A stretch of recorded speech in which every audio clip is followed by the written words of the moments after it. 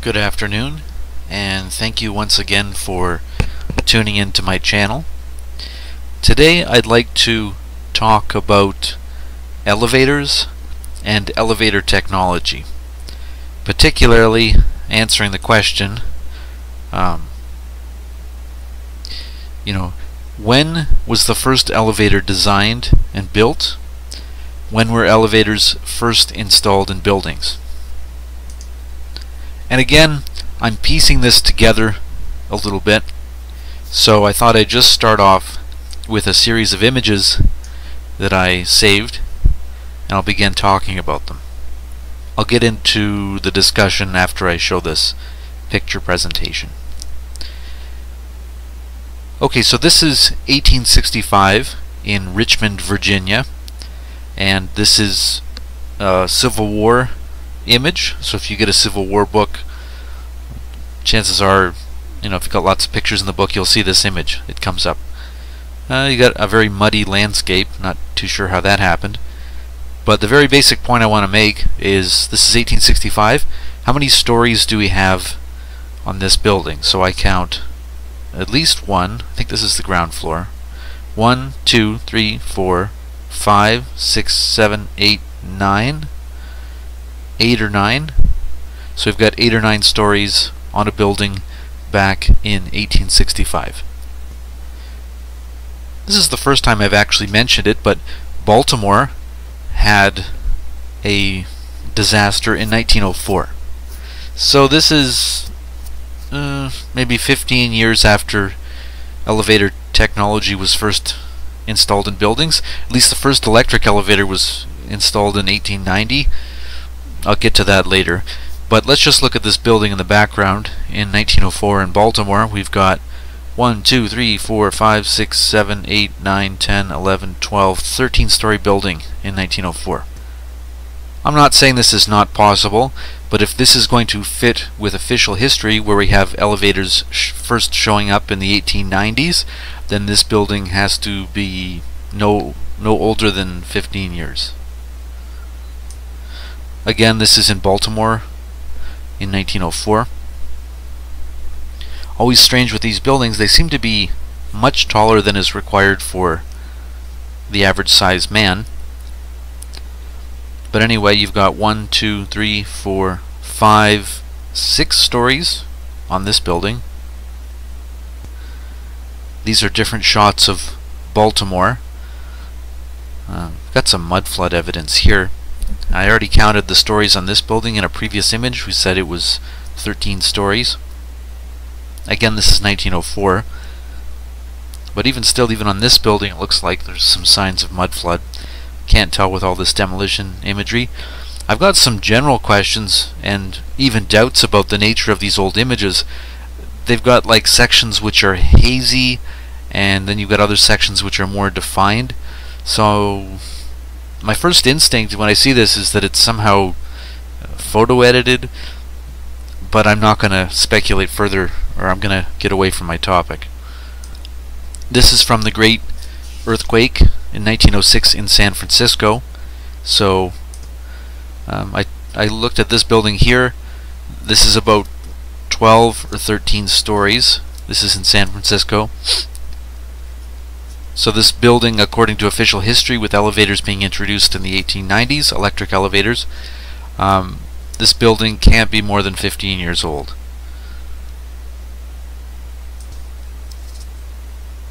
This is, again, San Francisco, 1906. I'm not yet sure how I'm going to tie it in, but overhead cranes, which I'm assuming is what these are, they're very similar to elevator technology, where you have a cable and a winch and an electric motor pulling things up. So that's also important, because if you take a building like the Waldorf Astoria in New York that was supposedly built in 1892, I've got to double check on that, but you have these big massive tall buildings, and so I can only assume that they built them with even taller mobile cranes with a cable and a motor on them, which is similar to elevator technology. Okay, and this is the San Francisco earthquake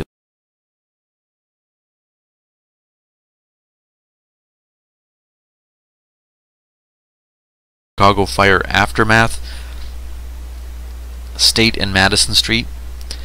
And you know, if we think of this first floor as maybe 3 stories, then it's like 1, 2, 3, 4, 5, 6, 7 stories, maybe 6 stories. I covered this in a previous video on Cincinnati.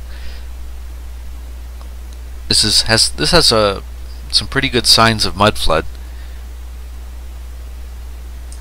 I'll count the stories. So we have 1, 2, 3, 4, 5, 6, 7, 8 stories on this building, and this building was built in 1878.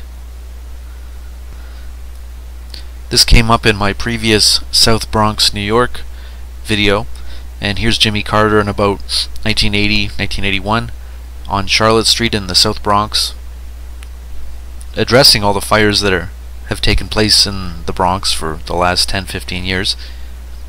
And interesting, here we've got like a different foundational type of probably looks like fieldstone or rubble stone bricks, but we've got 1, 2, 3, 4, 5, 6 stories, and this seems to be about as high as Bronx apartment buildings go up. They go up about 6 stories and that's it. I haven't found any that are 7 stories. So once again, we've got mud flood era buildings. Who knows if these go back way back as far as the 1860s, or whether these other brick structures were built on top. I can't figure that one out. But supposing they are true mud flood buildings, you know, completely pre-1860s, then we have 6-story buildings in New York that are mud flood era. Did they have elevators and elevator shafts? I don't know yet. Again, this is more South Bronx. I'm not sure the year on these buildings, but we've got some pretty good indications that, you know, mud flood, because you've got first-story windows so close to the ground, even along here, and the street even slopes up this way a little bit. So this building is 1, 2, 3, 4, 5, 6 stories. That seems to be typical. They don't seem to go more than 6 stories in New York, not in South Bronx. This is also South Bronx. 1, 2, 3, 4, 5, 6. And you know, one of those image companies that sticks their name on all the old images that they probably don't even own. I just blocked that out.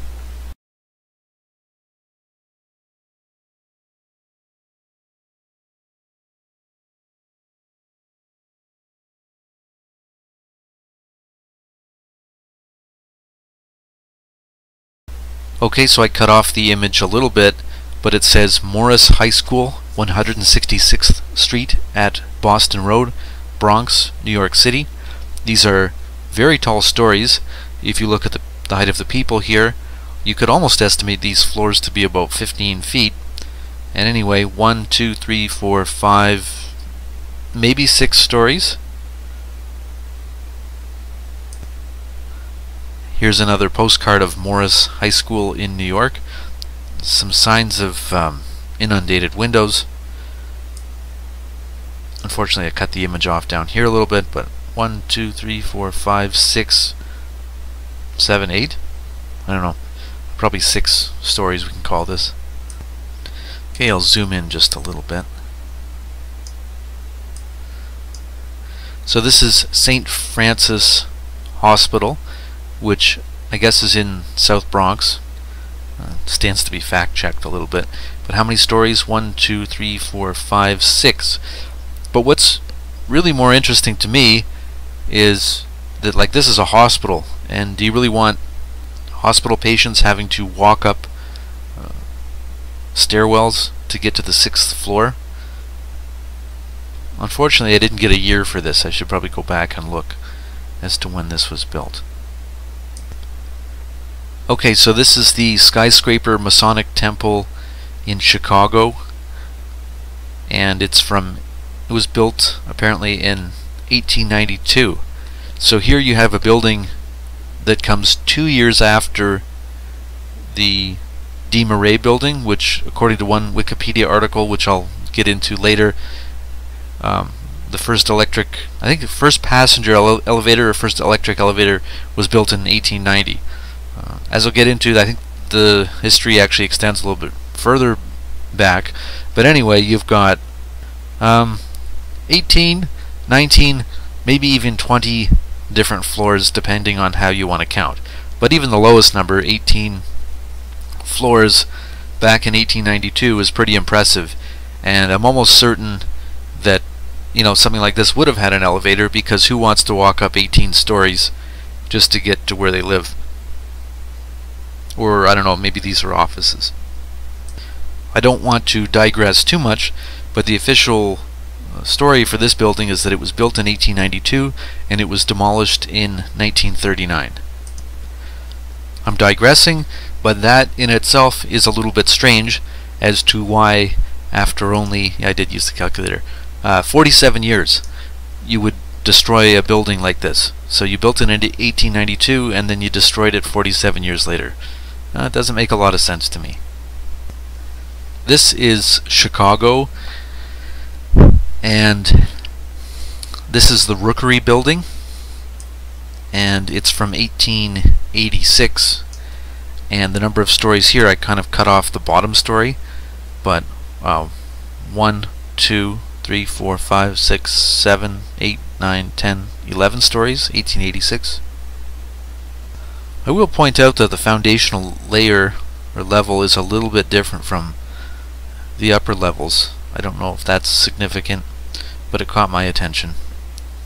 This is a souvenir that I think you can probably buy, maybe if you visit the building. I'm not sure where this comes from, but it was neat because it had a statistic on the side there, 181 feet for this building, 1886. Here's the Wikipedia article for this building, the Rookery building, 1886 it was built, and it was built by Daniel Burnham. Now, that's almost a whole different tangent in and of itself, but if you click on Daniel Burnham, he's built like a ridiculous number of things. He was involved at the World's Columbia Exposition. I think that's Chicago. Yes, this is the Chicago World's Fair. And I don't want to go too much in depth into it. Yeah, he built the Masonic Temple building in Chicago, but he built like this ridiculous list of buildings that are all attributed to him. So he had a very busy career, but not only that, he was involved in city planning of Manila and Baguio. There's even a park there that recognizes him. This came up in the Cincinnati history. The Alms and Depke building was not built by him, but many other buildings in Cincinnati were built by him.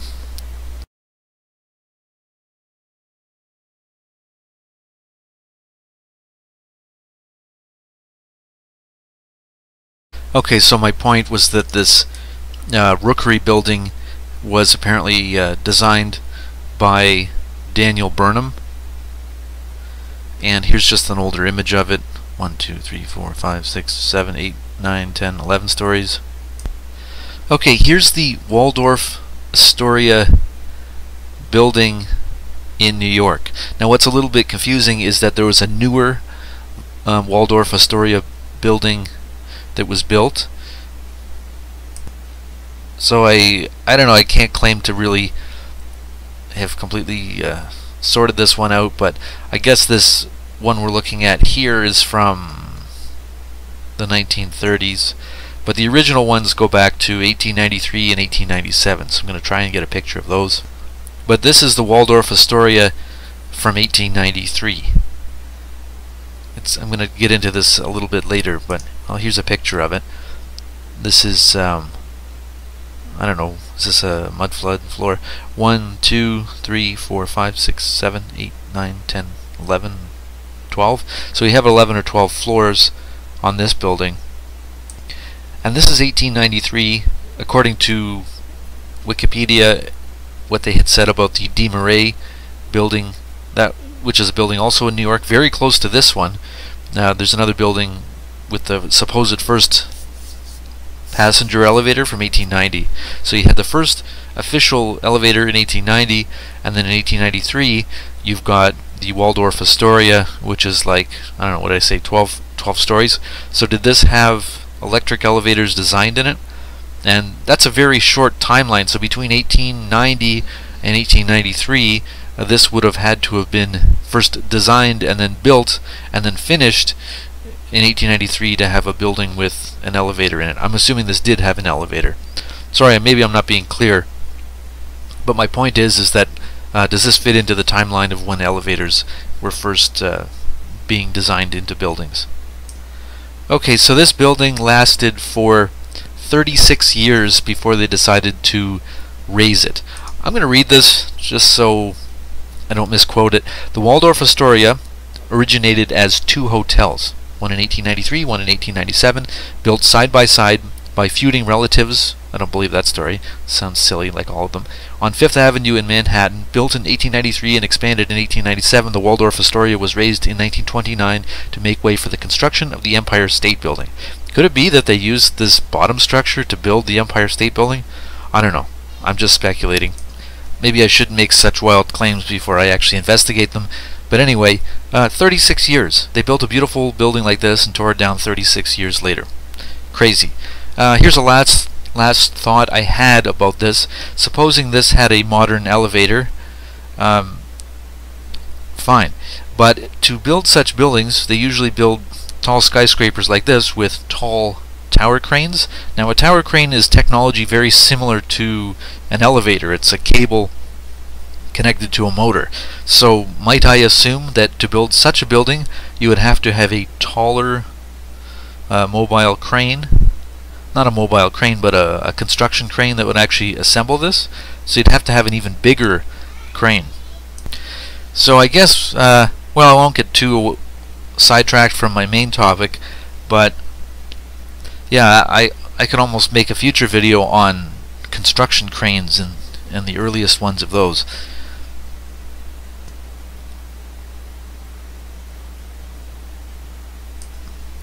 Okay, I'm backtracking a little bit, but I just wanted to go back to the Masonic Temple in Chicago, because I did find a website that discusses this, and I'll leave this in the link in the description below. A little bit sloppy of me, but I haven't read this all yet. Again, it's a Daniel Burnham building, and they're I'll just get these images into the video, and maybe I'll come back and read this later. But just showing the size of this compared to the Statue of Liberty, maybe the tallest Ferris wheel. But here's what looks like to me elevators inside the Masonic Temple in Chicago.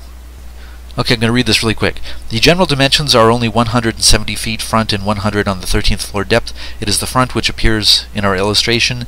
The entrance is beneath a granite, okay, whatever. Back of this great court is a sort of semicircular elevator.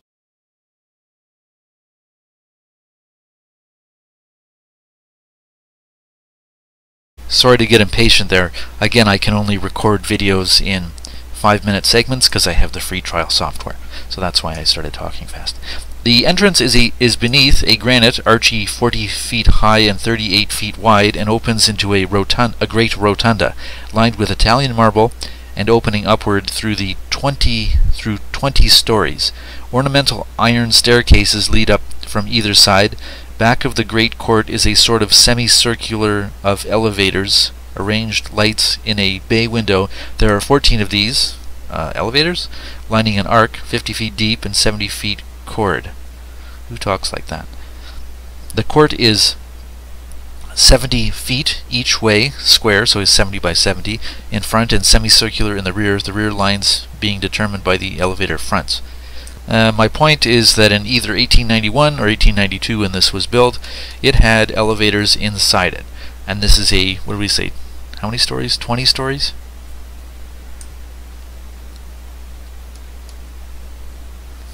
Oh, okay, I've got some more. Description: the elevator system is the largest in the world. 14 passenger elevators are capable of carrying 100,000 persons daily, and the pumping apparatus used in connection therewith is capable of supplying water every day to a town of 60,000 inhabitants. Okay, what I haven't determined is whether these elevators were steam powered, and yes, apparently that historically there were steam powered elevators. They seem to predate electric ones. I'm not sure that's actually what this is saying. I'm not sure that's saying that these elevators are steam powered or hydraulic powered. Not sure. The wire rope used in the elevators would, if stretched out, reach a distance of 16 miles. The safety chains used in connection with them would, if in one length, stretch over 4,000 feet almost. Okay. The amount of water that passes through the pumping machinery every day would make 240 feet long, 100 feet wide, and 150 feet deep. If the distance traveled by the 14-passenger elevators was in a continuous, the elevators will have traveled the enormous journey of, 100,000 miles over. There was used in construction of the building 4,700 tons of steel, lots of fireproofing. Okay, the Capitol building, which as the Masonic Temple was for decades Chicago's most famous building, is being torn down. The wrecking job is a substantial one. Physically, the structure is sturdy. The walls and floors are virtually as sound as they were in 1891. Elevators and other facilities subject to regular inspection have been kept in safe condition. This is from a newspaper article in Chicago. There's an image here.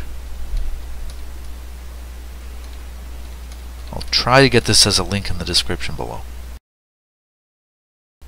Okay, so moving forward, my picture presentation took twice as long as I thought it would.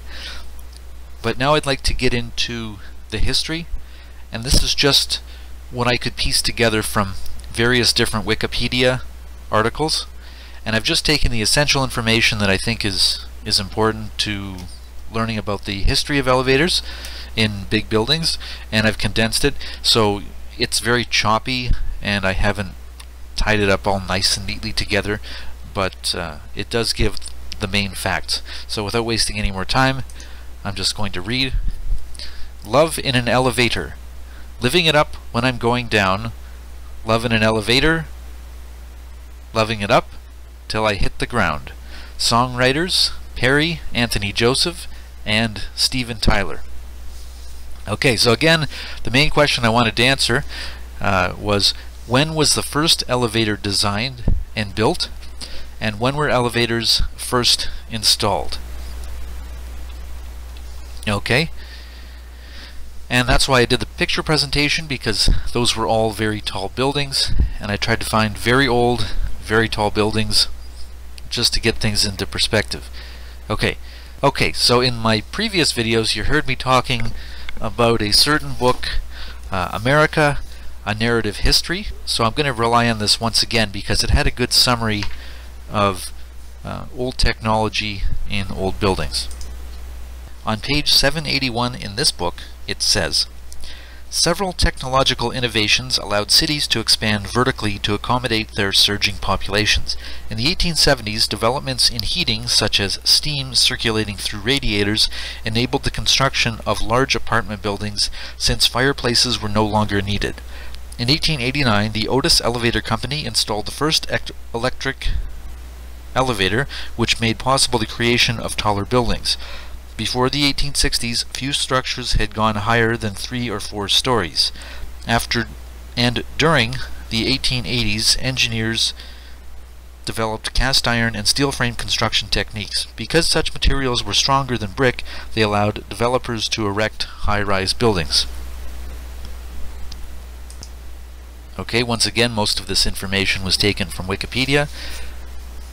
I'm just going to read. The Otis Elevator Company is an American company that develops, manufactures, and markets elevators, escalators, moving walkways, and related equipment. A pioneer in its field, Otis is the world's largest manufacturer of vertical transportation systems, principally focusing on elevators, moving walkways, and escalators. The company pioneered the development of the safety elevator, invented by Otis in 1852, which used a special mechanism to lock the elevator car in place should the hoisting ropes fail. So, kind of interesting, not only is the most famous and world-renowned elevator company called Otis, but Otis was actually there at the beginning, according to official history. Okay, I'm going to skip the narrative of Elisha Otis himself. I don't think it's very helpful. So anyway, in 1852, Elisha Otis invented the safety elevator, which automatically comes to a halt if the hoisting rope breaks.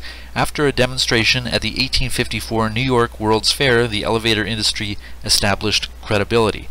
Otis was founded, this is the company, not the man, Otis was founded in Yonkers, New York in 1853 by Elisha Otis. This is a very important area in New York because it's very close to a lot of the General Electric manufacturing, and I think Thomas Edison, and it's also close to Schenectady, New York, which is connected with somebody like Steinmetz and even Tesla, if you've heard of those names before. Okay, then there was, in one of the articles, there's a great image, and I had to show it. This is the Otis elevator in Glasgow, Scotland, imported from the US in 1856 for Gardner's Warehouse, the oldest cast iron fronted building in the British Isles. So this is a little unusual because now we have an elevator that was imported in 1856. That's not really jiving with the official history that elevators were first developed in 1889, so I'm confused already. But anyway, and there's different technology for elevators. Some were saying that the original elevators were steam, and then only later did they introduce passenger elevators with safety locks on them that were electric. That was in the 1890s. Here in the UK, Otis is branded as Evans Lift. Notably, an original Evans Lift is still in the Silver Arcade in Leicester. This is from a Wikipedia article. The De Marais building is a multi-purpose commercial building located at 339 Fifth Avenue in the borough of Manhattan, New York City. It was built by Aaron T. De Marais, or Demarest, in 1890 in the downtown Commerce District to showcase the high-end carriages that were manufactured. Carriages meaning cars, and I don't know if that actually means electric cars, but anyway, motor carriages. The De Marais building is notable for being the first with an electric elevator. The building with the first electric elevator was on Fifth Avenue, directly across the street from William Waldorf Astor's mansion.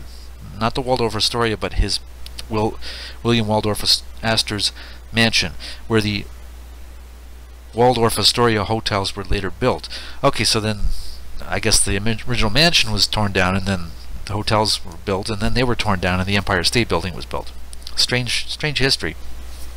Okay. Wikipedia explains this picture, the one I'm showing now. After the 1853 New York World's Fair offered Otis a great chance at publicity, at the New York Crystal Palace, Otis amazed a crowd when he ordered the only rope holding the platform on which he was standing to be cut. The rope was severed by an axeman, and the platform fell only a few inches before coming to a halt. The safety locking mechanism had worked, and people gained greater willingness to ride in traction elevators. These elevators quickly became the type in common usage and helped make present-day skyscrapers possible. Okay, I'm just changing the subject completely and talking about Charles Proteus Steinmetz, and this is from a separate Wikipedia article on him. Charles Proteus Steinmetz was a German-born American mathematician and electrical engineer and professor at Union College. He fostered the development of alternating current that made possible the expansion of the electric power industry in the United States. I thought that was Tesla, but apparently it's Steinmetz. Okay, so Steinmetz formulated mathematical theories for engineers. He made groundbreaking discoveries in the understanding of hysteresis that enabled engineers to design better electromagnetic apparatus equipment, including especially electric motors for use in industry.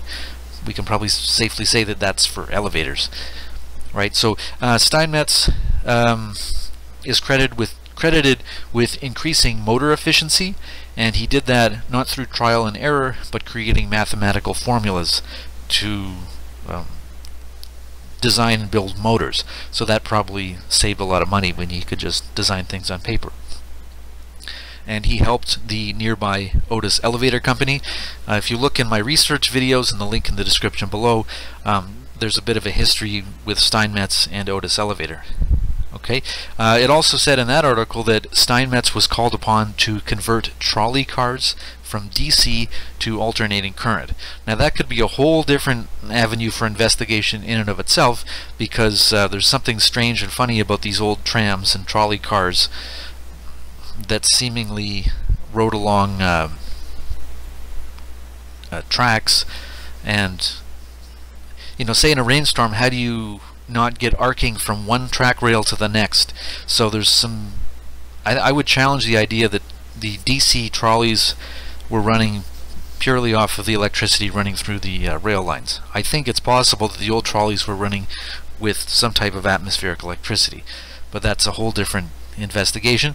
Okay, on the Wikipedia article for elevator, so I looked up elevator on Wikipedia, and there's a separate article.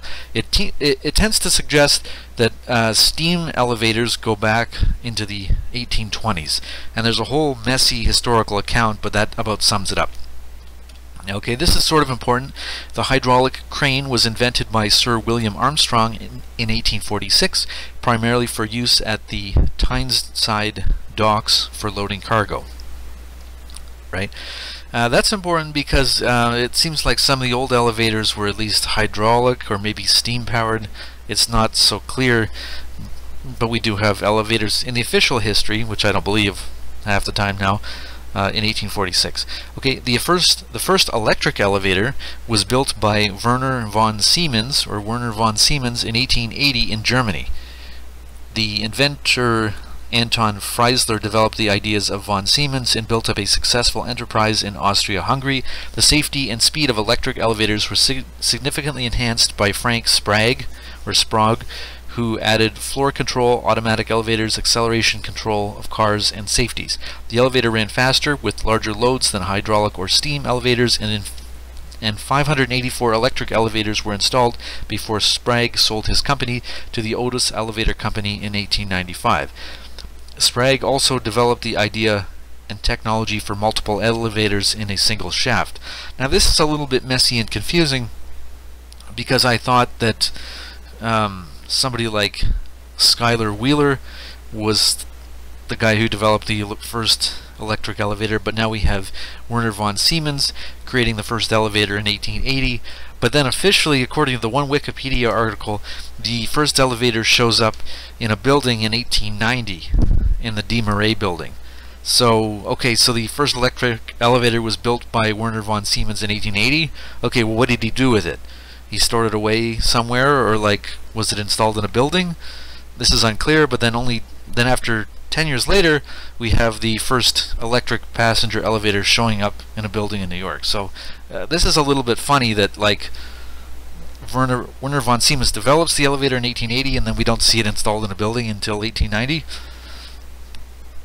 And then we had this strange history. If you go back and look at Elisha Otis, apparently he, through trial and error, developed and created the first elevator and went on to build the Otis Company. But then we have this other history which is suggesting that Werner von Siemens and Anton Freisler sold this Siemens Elevator Company to Otis in 1895.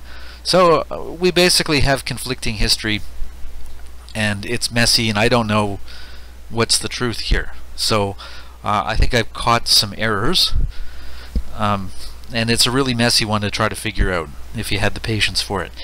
Okay, in 1882, when hydraulic power was well-established technology, a company later named the London Hydraulic Power Company was formed by Edward B. Ellington and others. It constructed a network of high-pressure mains on both sides of the Thames, which ultimately extended to 184 miles and powered some 8,000 machines, predominantly elevators and cranes. You'll hear me if you watch my research videos first reading this and coming across this information. This blows my mind. I had never heard of this before. We have steam-powered elevators in 1892 in London, and these steam lines went under the river, and it powered technology along the river. 8,000 machines? I've never heard of this before. I don't even know what to make of this. I haven't reconciled this in my own mind. It's like, what? When did this happen? I've never heard of this. Okay. I think I'm beating the point to death now. Then I came across another article that talks about somebody named Schuyler or Squealer or Schuler Wheeler, and he, I think it's like Schuler Skates Wheeler, it's got a funny name, and he patented his electric elevator design in 1883.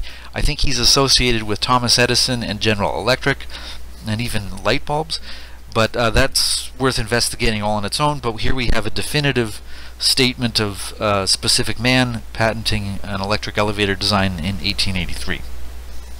Okay, coming to the end here of all the reading. Sorry, I know it's a little bit dry and boring, but I also came across this page. It's the Equitable Life Building, which was completed in 1870 in New York City. Was thought to be the first office building to have passenger elevators. Now this is conflicting because I thought it was the De Marais building in 1890. But maybe this Equitable Life building, completed in 1870, having the first passenger elevators, maybe we're not talking about first electric elevators, maybe this was like a steam-powered elevator, and I think that's what it is in this case. But you know, the history is messy, right? So 1870, we have the first passenger elevators. Okay, however, Peter Ellis, an English architect, installed the first elevators that could be described as paternoster elevators in Oriel Chambers in Liverpool in 1868. Okay, so we have elevators in 1868 that are the first in Liverpool. Are these steam power? Are these electric? I'm getting confused now. Okay, the Equitable Life Assurance Building was the headquarters of the Equitable Life Assurance Society of the United States. Construction was completed on May 1st, 1870 at 120 Broadway in Manhattan, New York City, and under the leadership of Henry Baldwin Hyde was the first office building to feature passenger elevators. So this is 1870. We're bringing the date back to 1870. That's not what the other Wikipedia article said. It said 1890. Okay, anyway, this is talking about the Life Assurance Building. At a record of 130 feet, it is considered by some as the world's first skyscraper. The architects were Arthur Gilman and Edward H. Kendall, with George B. Post as the consulting engineer. Hydraulic elevators made by the Elisha Otis Company. So now we're talking about, now we're attributing this to the Elisha Otis Company. So I guess these are hydraulic elevators. I don't know. I think the main thing is that Elisha Otis was credited with the safety locking mechanism. That's really his invention. But I suppose these are steam powered. But anyway, no matter how messy this history is, maybe in the least we have like elevator shafts as far back as the 1870s, making skyscrapers 3 or 4 stories somewhat possible. Okay, so that's very messy history. I'm not sure I've even made sense of it, but I've dropped the information. It's now all contained in one video. Thank you very much for listening. It was a bit of a task and chore to get through this material, so I don't know if you've enjoyed listening to me rant on. It's kind of tied my own head up in knots. But I guess to sum up and give some kind of concluding statement. So now, if you're looking at old mud flood buildings, and they're very tall, and you're looking at the foundation of them, here's one more thing to consider when you're looking at these buildings, and that's the height of them. And you know, officially elevators were present in 1890, but maybe 1870. It's unclear. So yeah, thanks for listening. Thank you.